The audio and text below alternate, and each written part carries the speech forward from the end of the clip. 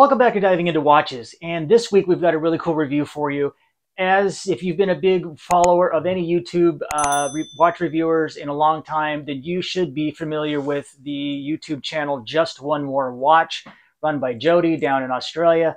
I've been following him for several years, almost since he began, and watched his channel grow and watched the success of that channel. And it seems lately a lot of channels that have had some good success, the Mad Watch Collector, Just One More Watch, and the Urban Gentry, they either do a collaborative with the watch company, or in this particular case with Just One More Watch, Jody and his partner, Mr. P, they actually went out and started their own watch company, Erebus, and created their own very first watch called the Origin line. We got in on the initial offering of that watch, and the only reviews that I've seen so far have been the ones that he sent the piece out to some big higher end watch channels to do a review on them. I watched all those. There was some moans and niggles on some. There were some praises on it. There were some things they'd like to see changed differently. As all watches, it seems that no matter what, you're never going to have everybody agree on everything on what the perfect watch is. But when it comes to a dive watch, I think that Erebus hit it right on the head. I think this is a fantastic watch. We got the Erebus Origin in blue. We just got it in a couple of days ago, got it all sized. I've been wearing it the last few days, and I have to say, I'm blown away by the watch. For a first shot at building a watch, trying to hit all the checkpoints between the bracelet, the movement, the bezel, the glass, the case, you name it, I think they hit all the check marks. I only had one thing that I was a little concerned about, and I'll touch that on the bench, but everything else looked like it was pretty good. They have 8 different color options you can choose from. Again, we chose the blue. I really like the blue color. I don't have a lot of blue watches. I don't think they have one in green. I think that's one of the colors they don't have. There's 8 colors. It goes yellow, orange, white, black, blue, aqua, like an aqua color, and there's one third one. I don't think there's a green one. Oh, it's purple. There's a purple one. I don't think there's a green one. So, but as far as we're concerned, I think he hit all the channel. I think they hit all the tick marks for what they're concerned. I know some people will probably knock it. Somebody will find some reason to knock the watch, and maybe I'm missing something. Let me know if you have one and what you think of it. Let me know in the reviews what your thoughts are. I think probably the one thing that people may knock this watch on is going to be the movement. They used an NH35 movement, but I think for the price point for what you get on this watch, the pre-entry price was $299, and then post is now $350. Even at that price point at $350, everything that you get on this watch, I don't know how I don't know how they're making money on this, or if their plan is just to break even. But they did a phenomenal job for a very first run. I heard some people complain that it was 41, because it's 41 millimeters, that it was too big. I think 41 is the sweet spot. I think it looks perfect on my 6 1/4. The other comment that I heard was that it was top heavy. I don't see that at all. The only reason I could see that someone would say it was top heavy is your band's too loose. You have the bracelet adjusted too loose. I don't know. It fits with half links and whole links and the H links. I think it's just a perfect watch, hitting all those tick marks. I don't think if you had went with a high beat 28,000 VPH movement like a Miyota 9000, they could have kept it at this price point. I think the NH35 was the right movement, considering for a first run, and you wanted something that was going to be reliable, dependable, and going to be a workhorse. And I know this watch is going to run for a long time.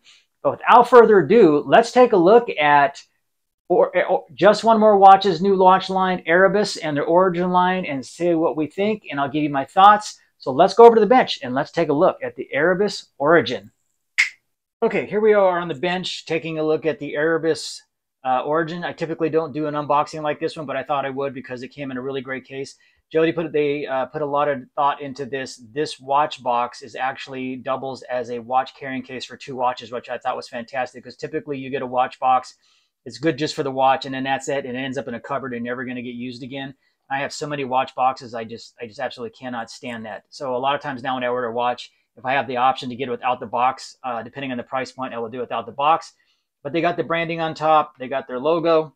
Go ahead and open it up real quick. You got 2 sleeves here for 2 watches. It does come with a Erebus 2-year international warranty. It is signed. It has the date on it. So that is really nice. And then they give you a little card, a thank you card with the photo of Jody and his partner, Mr. P, and Jody and Stevie here. So you kind of just put some faces with the names, which is nice. And then they give you a nice cleaning cloth. And then it also comes with a little screwdriver, and we'll talk about why that in a second. And you can see I've already had some links taken out because I had a size for my 6 1/4 inch wrist. As you can see, one watch there and one watch here. Put these back. Take the watch out.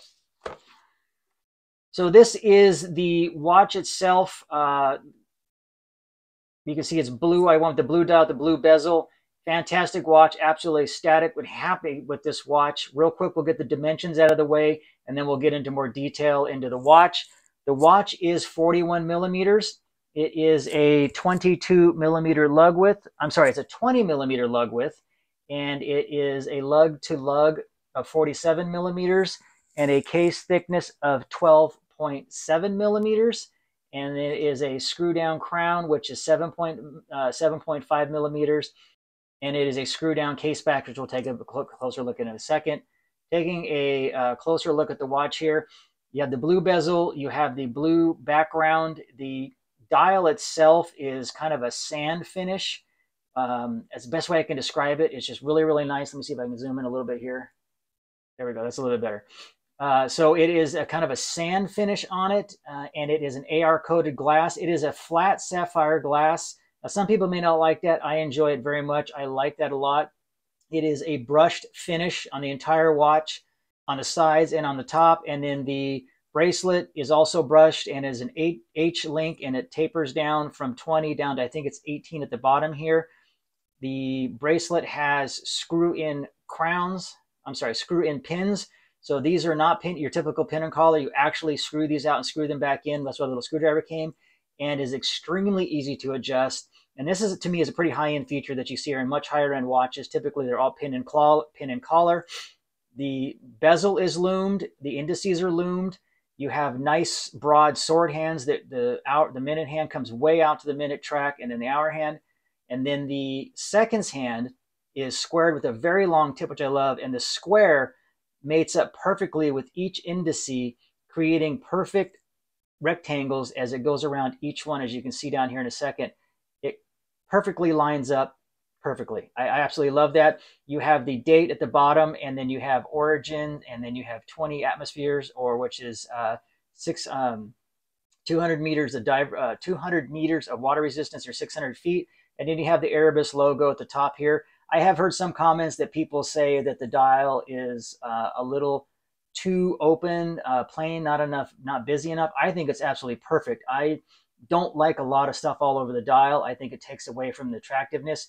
You have a minute track that goes around the inside, and it looks like the indices are applied and not printed. It is super luminova bright, which is awesome, and we will get a loom shot here in a second. And then the crown is nicely protected by two solid segments off the side of the case, and is protecting that crown. The screw down crown is very, very nice, very, very easy to use. And as soon as you unscrew it, it pops right out. And it's your typical adjustment. Pull it out one notch to do the date, and then all the way out to do the hour to adjust the time. The bezel turns very, very nicely. I don't know if my mic is picking that up. And unlike other watches, the QC is perfect. It lines up perfectly at the top. Looking at the bracelet, it is a full clasp. It is a milled clasp. It is a solid clasp here. And on the inside, there is some will call it diver's extension. Some will call it just the regular micro adjustments. I'm going to go with the micro adjustment / diver extension. You push it in, you can pull it all the way out, and it has the links slide in and out in there. So you can adjust this throughout the day with swells or shrinks, vice versa, depending on the weather, if it's hot or cold. And then it just pushes back in one click at a time. And right now I wear it all the way in, and it's adjusted perfectly for me. It is a safety clasp, click, and then it's a dual push button deployment. I think that is fantastic. I think it's absolutely gorgeous. Did a fantastic job. The back is not an exhibition case back, which is fine. It's a dive watch. But they kept it simple. They have the logo of the Erebus company, And then it says automatic sapphire, 200 atmosphere, and Erebus Origin, the name of the watch. Okay, here's the lume, and you can see the lume is absolutely just gorgeous. It is a loomed bezel. All the indices are loomed. The hands are loomed, and the seconds hand is loomed, and the lume is super luminova bright, and it's just, but it just glows for a really long time, and it just glows brightly. There's absolutely zero, I have actually zero complaints on the lume, which can be a downfall of a watch. It's just absolutely perfect. I'm giving it a huge thumbs up on the lume. It's just absolutely gorgeous and outstanding. I love lume bezels with the loomed indices, the loomed hands, and the loomed seconds. So it's gonna get a 10 out of 10 on lume. Okay, we have it on the time grapher, beating at 21,600 beats per minute, 52 lift angle. We got a 0.1 beat error and a 247 amplitude. First test was 10 seconds. Second test was plus 5 seconds. Third test is plus 6 seconds. And the fourth and final test on the time grapher is plus 5 seconds. So this is running right around plus 5 seconds a day on an NH35. That is absolutely outstanding, because the typical time graph error on a NH35 is plus 40 to minus 15. I'm sorry, minus 40 to plus 15.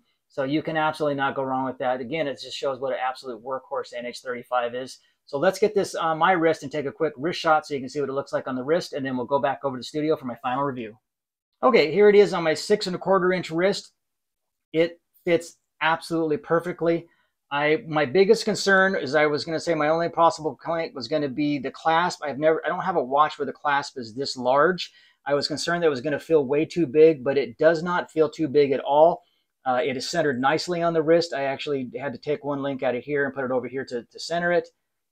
You can see with the 47 millimeter lug to lug, it sits perfectly on my wrist.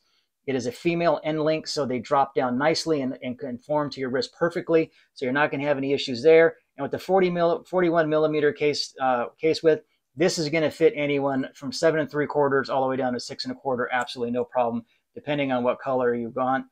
I believe it's a double AR coated sapphire crystal, which is awesome. And it looks just absolutely killer in the outside. So without that, I think you can't go wrong with this one. It's just an absolute stunner.